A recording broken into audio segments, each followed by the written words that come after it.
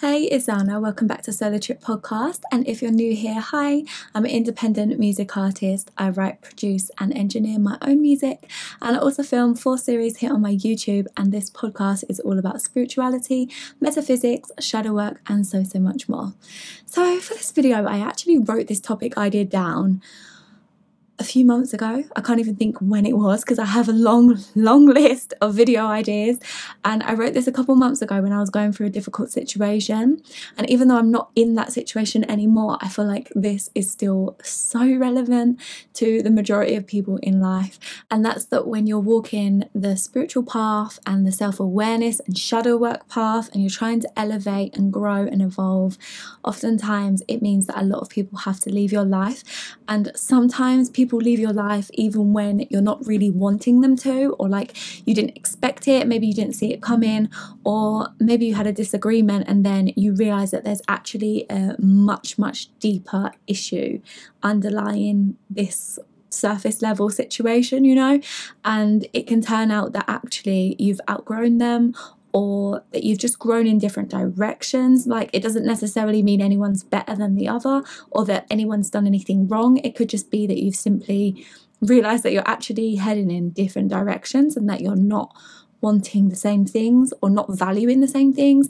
And I feel like when this happens, so much fear can come up, so much uncertainty, so much doubt, and kind of like triggering your level of trust within yourself, so you can start questioning whether this is the right decision, and maybe even doubting yourself and whether to trust your actual intuition on what it's telling you.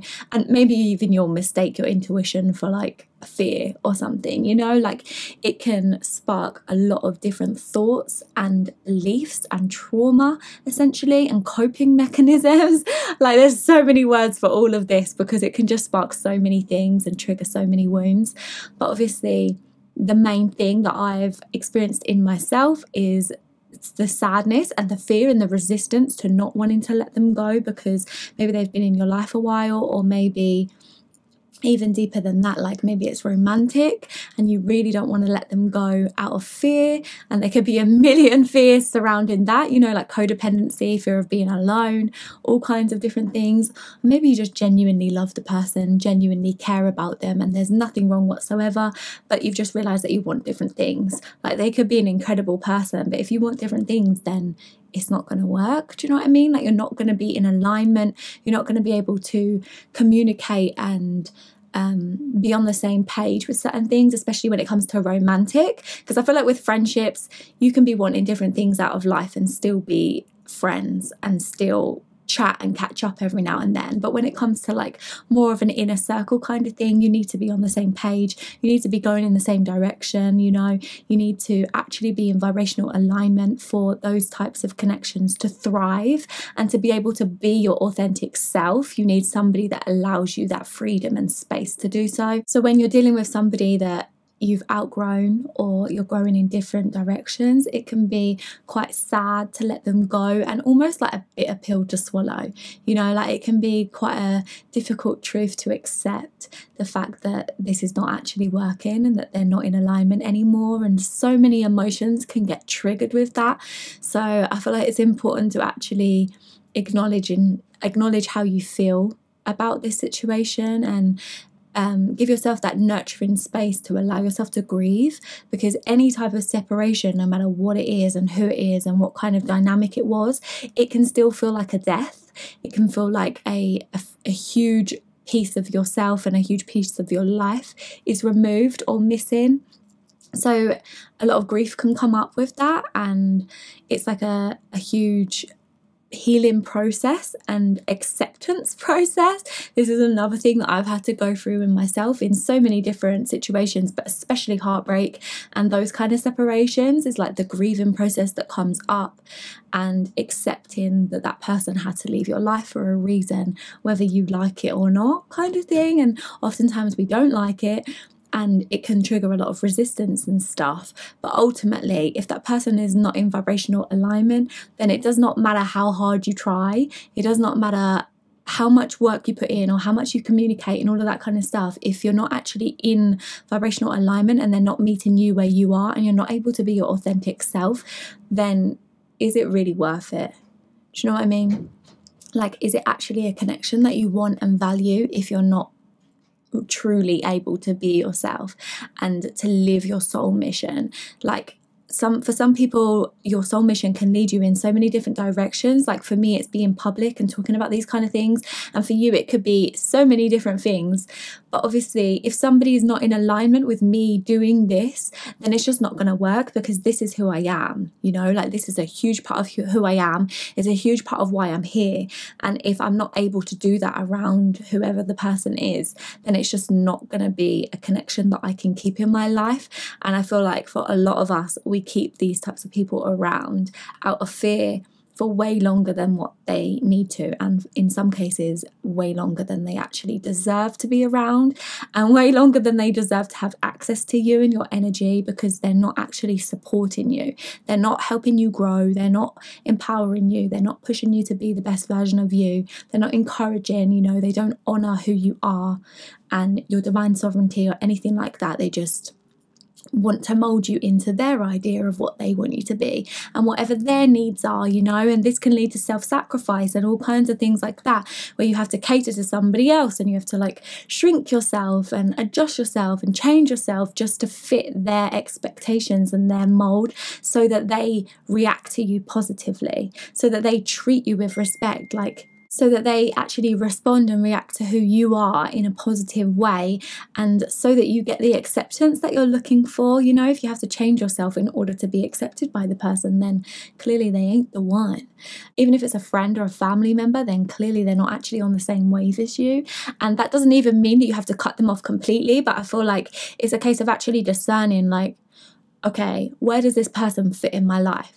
Maybe we're compatible in some areas, but not in others. So they can be a friend that I see every now and then. And then another person might be somebody that you're just completely not compatible with whatsoever, and they need to be cut off completely. And then there might be another person that's like a family member or something that you decide to just see on occasion. Like it's more of an acquaintance, even though it's family, because of the fact that you just don't get on and you just don't vibe and you don't have anything in common and that kind of thing, you know. Like I feel like it's okay to actually put people in certain positions in our life instead of trying to get one person to fulfill everything and all of the areas, and just being able to discern what it is that you want and who you are, so that you know when somebody's in alignment and when they're not, and so that you know which position they get to be in your life. Because really it ultimately comes down to you taking care of yourself and your needs and what you want out of life, so that you can put yourself in environments that actually support that and that help you thrive, instead of bringing you down and making you doubt yourself and making you like feel like you have to change and all of that kind of thing. You know, if something constantly belittles you and makes you feel like you can't be who you are, then it's really just not for you. There's no other way to wrap it up and put a bow on it, kind of thing. Like there's no other way to describe it. If they make you change in ways that is not authentic, then it's not a connection for you. And I know this can be a difficult thing to accept, especially when it comes to your spiritual views and beliefs, and maybe what career path you want to take or your lifestyle and things like that. It can be a difficult thing to accept, but at the end of the day, it's kind of more draining to keep them around than it is to cut them off and face the fear. Like the fear can be absolutely terrifying and crippling, but then so can keeping them around. That can be exhausting and just like soul destroying. Do you know what I mean? So I feel like the cons of having to face the fear actually outweighs the horrible cons of like dealing with their energy and their vampirism. So even though it's a difficult one and it may take you time to actually grieve the relationships and the separation, and you may even go back and forth in a bit of a cycle of like having them in your life and removing them. I've definitely done that, but gradually you will learn your own self-worth. I feel like that's what it comes down to, is your self-worth, and putting your own self-respecting values above that person and above whoever they are and what they want and what they need.